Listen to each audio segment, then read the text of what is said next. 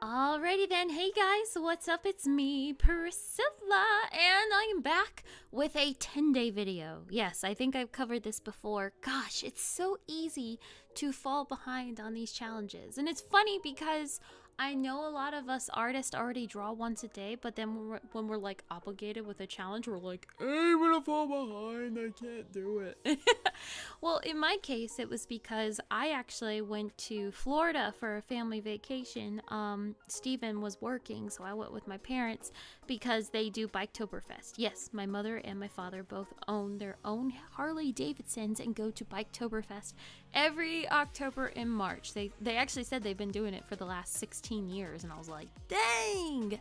So, I always try to go with them as much as I can because, I mean, that's a perfect opportunity to, like, be a freeloader and live in your parents' hotel room or, rented house, Burbo house or mooch whatever. Off of them, and because Disney World's, like, an hour and 20 minutes away. And, you know, honestly, I wanted to maybe have a little story time on my experience with Disney World during a pandemic. Be prepared if you are planning a trip anytime soon with all these social distancing guidelines and everything that's going on. Be prepared. Life is different. Just like it is everywhere else, everything is a little bit different. Yes, you've got to wear your masks the entire time. A lot of cast members were like yelling at us like, pull it over your nose, or I saw a guy get stopped because he was drinking water while he was walking, and one cast member was like, you gotta do that and stand still and do it. And I'm just like, it's hot outside, we gotta go places. I don't know, I didn't really agree with that. And you're probably thinking to yourself, well, Priscilla, you should be grateful because you actually got to go to Disney World, and a lot of the Disney parks are still not even open. And you know what? I was really grateful. However, it was like, you know, a big reveal just knowing that things are different, and you think, you know, you've been to this place so many times and you think it's gonna be normal, and you show up and it's like, ugh. The park was at half capacity, and it was a little eerie, and I wasn't a huge fan that the decorations, the fall decorations, they weren't all up. The only fall decorations that were up were the Mickey wreaths, and I love the fall decorations. I always try to go in October so I can see those decorations. The Main Street wasn't decorated. They didn't have the big Mickey pumpkin at the entrance or the scarecrows, and it was just, it's sad. It's like really shocking walking in and seeing it as empty as it is.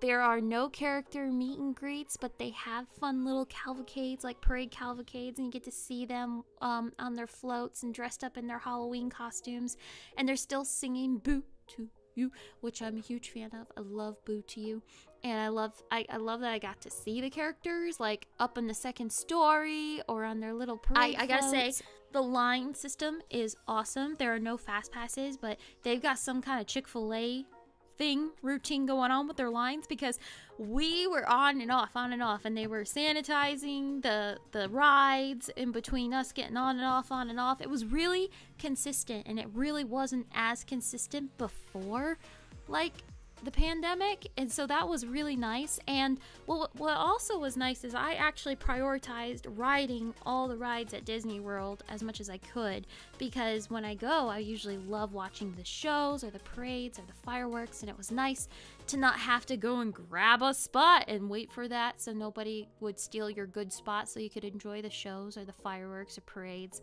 And that was nice, being able to just, you know, walk around, do whatever I want, go onto whatever ride I want. And if you have any technically challenged people with you, as in they don't know how to work a smartphone, ordering food is a little bit different because, you know, you have to order it on your phone. And it was just, I was with my mom. She's not good with a smartphone, and if it weren't for me being with her, she probably would have not eaten anything the whole day. So that's really different. You have to order your food on your phone and then go pick it up. It was really nice because I didn't have to wait in the line to get a Dole Whip. I just ordered it on my phone, and I was like, oh, window number 2, it is ready. And I just walked up and like, yes, those are mine. Thank you. Have a good day. And so that was nice because I was able to walk up, grab my Dole Whip, and go, because usually I have to wait 20 minutes in a line for a Dole Whip.